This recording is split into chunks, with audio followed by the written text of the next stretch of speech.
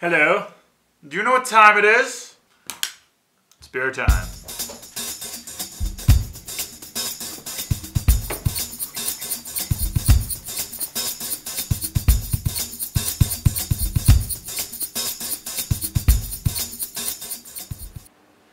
Hello and welcome to episode 2 of #BeerTime with me, T-Bone Troy. Okay, I'm going to slow it down a bit because that was way too quick. Some of you have got back to me and said, Troy, your video was a little bit long in the beginning. Yes, I understand it was a bit long. It was my first episode, so I will take that into consideration when making more videos. In my defense though, I will say these things. One, it is an art form. Beer tasting cannot be rushed. Secondly, it's my show.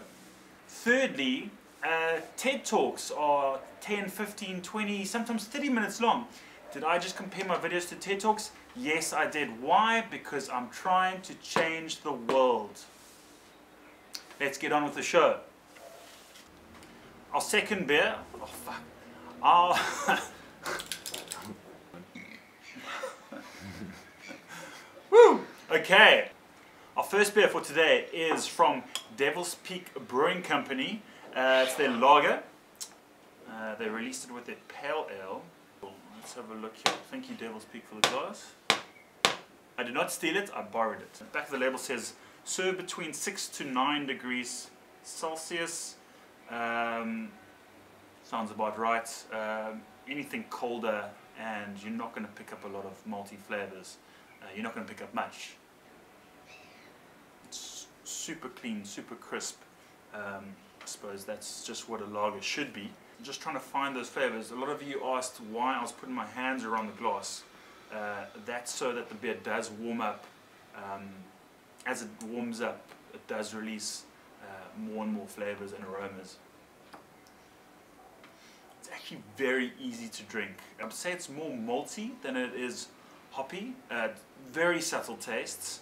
Hop bitterness does come in at the end there, but there's definitely that subtle sweetness that comes in the beginning of the taste. It's a very well made beer. I'm a big fan of these guys.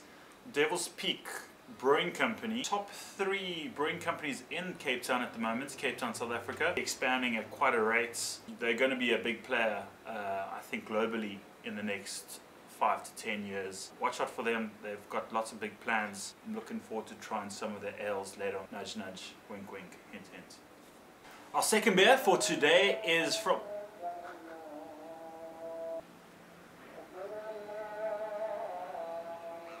Let's try that again. Beer number 2 for today is from one of my favorite. This is BrewDog's Nanny State. Alcohol-free beer. Even though it has 0.5% alcohol, it is considered alcohol-free.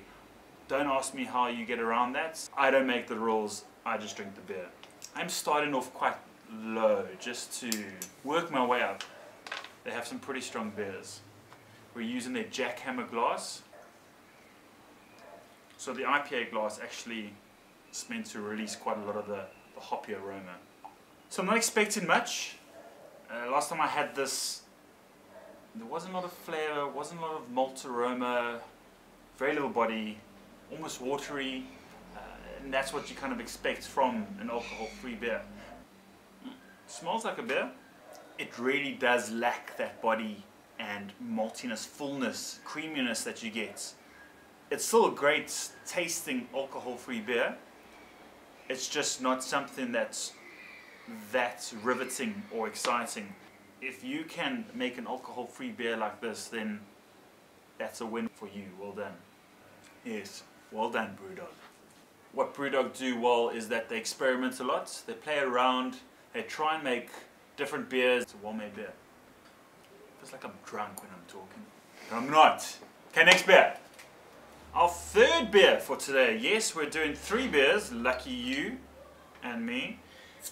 Is from my friends at Lakeside, a small craft brewery in Cape Town. Been around for about almost 4 years now. And this is their pale ale. Beautiful clarity. So it's American. I'm expecting some piney, some more hops that come through, more so than any malt flavors or characteristics. Actually getting more melon and soft fruits coming through. There's definitely a hop aroma, but maybe not as strong as I expected it to be. It's a really easy drinking pale ale. It is very cold at the moment. I'm going to see what happens when it warms up, but at the moment I'm getting a very easy drinking, almost creaminess from the malt. It's definitely a sessionable pale ale. That bitterness is starting to creep in now towards the end, especially as this beer warms up. That's a good beer. That's all for today's tasting. I hope you enjoyed it. I did. Of course I did. Thank you to those of you who have already subscribed to my YouTube channel. Please, for the rest of you, go ahead and click. And if you'd like to follow me on other social media, you can follow me here. Tweet that photo, send it to me, hashtag beertime, hashtag Troy's Tuesdays. Thank you to my butts for filming. Until next time, happy drinking. See you next week on hashtag beertime. Cheers.